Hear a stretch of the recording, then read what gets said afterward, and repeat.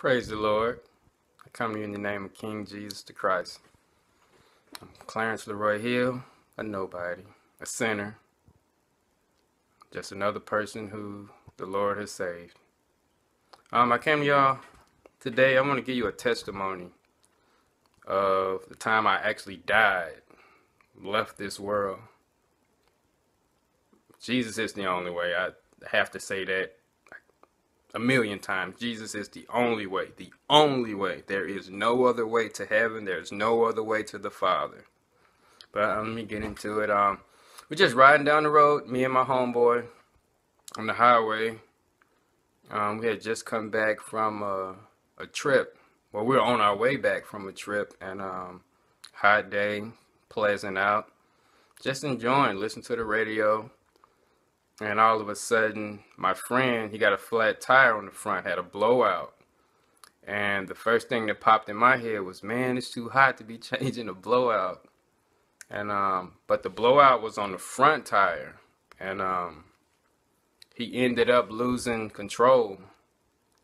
And before I knew it, we were headed off-road towards a row of trees. You know how some highways got just a row of trees a little bit back off the highway? Well, we're headed to one of those, and that's the last thing I remember. And my last thought was, I don't feel like changing a flat. That was my last thought while I was alive. So anyways, out of nowhere, I felt just this uplifting feeling. Like I felt literally the weight of the world being taken from me. I felt burdens being taken from me. Everything, gravity, everything being taken from me. But it's an uplifting feeling. And I was aware the whole time, but so when I say I came to, I was aware the whole time. It was a slight, pretty fast transition. And out of nowhere, I was in this black place. Now, let me describe this place to you. I mean, black is just darkness. Like darkness as in, not in the absence of light, but it was dark as in the absence of, there was nothing there. There was nothing but blackness. It was so dark, it was like the dark and the black were just eating each other. That's all there. There was nothing there. And my first thought was, yeah, I just died. And my second thought was, there's no time here. You can instantly feel that there's no time. You can feel it. You can feel it instantly that there's no time. And I'm just looking around. I didn't know where I was. Didn't know how to move. I didn't even think to look at myself to see what I looked like. I was just in the middle of complete darkness. And I began to panic. And like being that there's no time like prolongs. There's no time, but just for lack of a better word, we're born in time. So just for lack of a better word, everything is prolonged. So it seemed like I was there for an eternity, but I knew it wasn't that long. So just as I began to panic, out of nowhere, this white light from a distance, it was very small, barely could see it, but it was getting bigger and bigger. And as it got bigger, I realized it was coming towards me. And for some reason, I knew that light was moving faster than light is supposed to move. I don't know how I knew that. But I could tell that the light was moving faster than light moves. I have no idea how. But the light got closer. And it was racing towards me, like racing straight at me. And I knew I was facing eternity. I'm like, wow, I knew I was about to face judgment, or that's so I thought. But anyways, the light touched me. It finally touched me. I mean, the light was coming looked like billions of light years away, but it was coming so fast, like probably the fastest, got to be the fastest thing in the universe, but I don't know that. Disregard that. Lord, be with me. Guide me, Lord. As soon as the light touched me, I felt all the love in the universe. Literally all the love in the universe. I felt it. It was overwhelming. And it started to envelop me. It's like pulling me into it, you know? And Call my name, Clarence. My name's Clarence Leroy Hill. Call my name, Clarence. But it was much deeper. When he called my name, I could tell it was Jesus. I mean, I heard it, but I felt it even more than I heard it, to the point where everything about me knew who was talking to me. Like, there was no doubt that was Jesus. He said, Clarence. Said Clarence. Like, it's trying to describe his voice is, all I can say is he has the most complete voice you could ever hear. It's complete. It's just complete. That's going to mean something to somebody, but that's the best description I can give for his voice. It's just complete. Call my name, Clarence. I felt it. And I heard it. And call my name again, Clarence. And it caught me off guard because my name is, like I said, it's Clarence Leroy Hill. But my dad's name is Clarence, but I'm not a junior. So my family calls me Leroy. So I always thought that God would call me Leroy. You know, it's a more personable for me to be called Leroy. And that's why, but God, he's going to call you by your first name. Your first name. God knows you, and he calls you by your first name. So anyway, he calls me a second time, Clarence. And I felt it all over me. And I'm just enveloped in all the love in the world, right? And he's like, come hither in me, and he's enveloping me in, like drawing me into the light to wherever he came from. And I thought I was facing eternity, judgment, you know, and I felt bad, y'all. Like, even though I had lived, I thought I made great sacrifices, you know, to be righteous and to be in the good grace of God, and you know, you do right, but y'all, I was not ready. He called my name that second time, and even though I'm enveloped in all the love in the world, y'all, I felt bad, and I said, not yet. I just wasn't ready to face whatever I was about to face. I just wasn't ready. And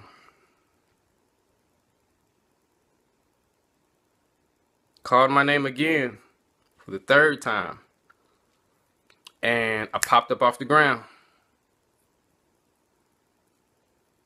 And my homeboy had been in a wreck. We had both been in a wreck. The car flipped 6 times. I got thrown 20 feet in the air. And I was laying on the side of the road. And his Crown Vic looked like a convertible. It was smashed. But the car landed right side up, right in front of the row of trees along the highway. And this guy behind us, white guy, he gets out. He saw the whole thing. He had already on the phone with the ambulance. He's yelling at them. But when we walked up, his face was already red, crying. He lost his mind. He's pointing at us. No! No! No! He's pointing at us like we did something wrong. He's screaming out, there's no way either one of us should be alive. And he's just losing it. And his face is red, y'all. He was pretty much in worse shape than we were. But I told him what happened. And I told my homeboy what happened. And the guy continued to cry, but he accepted. It's like he knew it had to be something. Like, you're right, I did die. But he knew it was something. But it edified him a little bit. He still cried. And everybody was shocked. It was crazy. But Jesus is real. He's absolutely the only thing out there. Y'all, when I was out there, y'all, there is literally no one else who could save me. No one else who could save me. No one. When Jesus say, I am the way, the truth, and the life. Thank you, Lord. Thank you. I don't thank you enough. But, so I'm still on the side of the road. I'm still on the ground this whole time while he's talking to me. Even when the ambulance get there. I'm perfect. I'm joking. I never miss a beat. I'm right back to my normal funny self. Got the ambulance crying, laughing. Just, you know, I didn't get a chance to tell him what happened. But as he left, as soon as he turned around, I turned the other way and asked my homeboy what day it was. I couldn't remember what day it was. Coming back into time, I just wasn't all the way there yet. And so they made me go to the hospital. They said, check me out. Got to the hospital. I couldn't remember any telephone numbers. Both our phones got smashed. I couldn't remember any telephone numbers. So after about 10 minutes, I remembered my grandmother's telephone number. My blessed grandmother. Thank you. She's the one who made me learn the books of the Bible, and she's the one who had me praying in front of the church as a 5th grader. I didn't understand it when she had me do that, but the first time I got up there in front of the church, it made perfect sense. But only thing about that, remembering my grandma's number, is she died a month before that. She died about 9 days short of a month before that. And so after about 5 minutes, I remember her brother's number, who had the same number except for the last number was the last digit was different. So I was able to get to that, and I contacted them, and they called up to my mom and daddy, got my sisters down to come get me, y'all. But Jesus is the only way. Anybody you love, anybody you really, really love, y'all, make sure they know Jesus. Make sure they really believe in Jesus, y'all. Jesus is the only way, y'all. And I wanted to make this less than 5 minutes because I know a lot of people going to look at it and, you know, skim past it, because I've done it before. But Jesus is the absolute only way. He's the only way, y'all. He's the only way. Praise the Lord. I thank you, Lord, dear Lord. I pray that this edifies our saints, Lord. I pray that this helps grow someone's faith, Lord. We need faith, Lord. We need you. Dear Lord, I pray that you send the Holy Spirit. Send that helper. Send our comforter and guide, Lord, to let them know this is the truth of my King Jesus the Christ. And I'm thankful. And I'm thankful for you for watching. I love you. I'd do anything for you. I was taught love by the greatest, still being taught. I'm thankful. Jesus is the only way. And there's nothing anyone can do about it. Not my will, but thy will be done. Jesus is the only way. Praise the Lord. Thank you for your time. I love you. I love you. I love you. Praise God. King Jesus the Christ.